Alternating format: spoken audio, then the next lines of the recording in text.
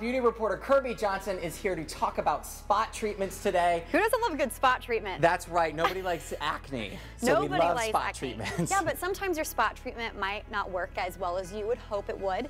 But that might be because you're not using... Most of the time. Yeah, most of the time. But you know what? It might be because you're not using the right one. So I'm breaking down the 3 top spot treatments and who they're best for.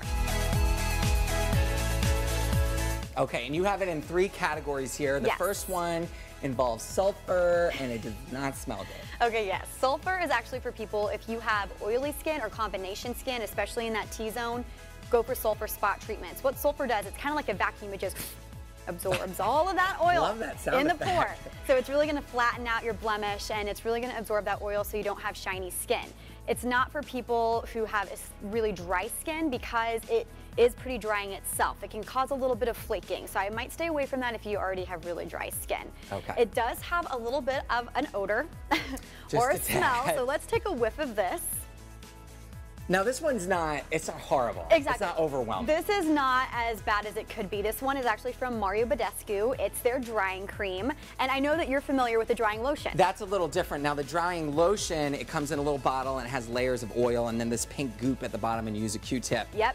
But that's different than this. It is different. They do have similar ingredients, but this is more sulfur-based. Mario Badescu is actually a pioneer in the spot treatment category. Great product. So everyone knows about that drying lotion, but we really do like this drying cream because it's a little bit more emollient, so it won't be as drying as some sulfur products.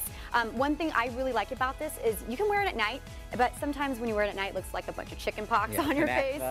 But one thing about this, it does have kind of like a neutral shade to it. So when you put it on, it kind of just disappears, but you can use it during the day. So if you are a woman, put on your SPF, put a little dab of the sulfur treatment, let it dry completely, and then put on your concealer and your foundation as you like, and it kind of just fights it throughout that blemish throughout the entire day. But if you are a guy, you probably just do it at night. Just use it at night. Unless you're using cover-up, which is exactly, and no shame in that. Right?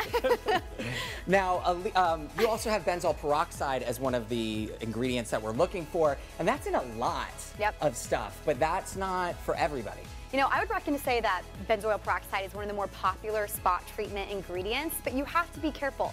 I would not recommend this product unless you have really deep-rooted, cystic, reoccurring acne. And this is why. What benzoyl peroxide does is, let's say this is your pore and you have a blemish on top. It's going to just exfoliate your skin on top to get rid of all of that dead skin that might be covering up the pore, and then it's putting oxygen inside of the pore to kill up all of that acne bacteria. So basically, that's why it's best for deep-rooted acne, because it's really getting in the pore.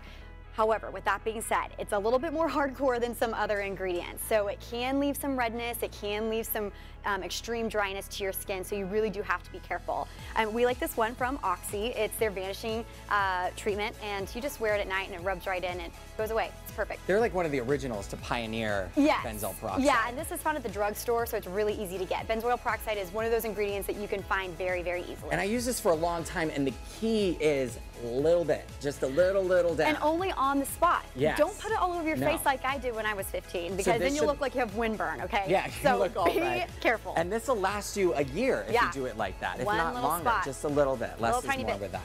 Okay, and now you suggest salicylic acid for people with sensitive skin, which doesn't really make sense because the word acid is involved there. Yes, I know it's kind of tricky, but the thing about salicylic acid is that it's not as harsh as benzoyl peroxide. Salicylic acid you can get just as easily as benzoyl peroxide, but unlike benzoyl peroxide, which goes deep into the pore, salicylic acid is just lightly exfoliating the top. So that's why it's actually gentler. It's a lot more gentler. It's not going to leave you as flaky either. One product that we really like is from Yes to Tomatoes. What a fun name. I know, it's so fun. And this is their acne spot stick. So it kind of looks like a gadget that you would put on your face. But what it has in it is ginger. Ginger is going to help reduce any redness that you may have in that blemish, or also it has tomatoes in it that help to reduce any kind of oil that you might be producing in your skin. Okay, and I love when it has the little roller ball, because then you're getting the right amount. Exactly, and you don't have to worry about dispensing it on your finger and putting it on and overusing it at all. So it's good to go. Very good. Now what about toothpaste?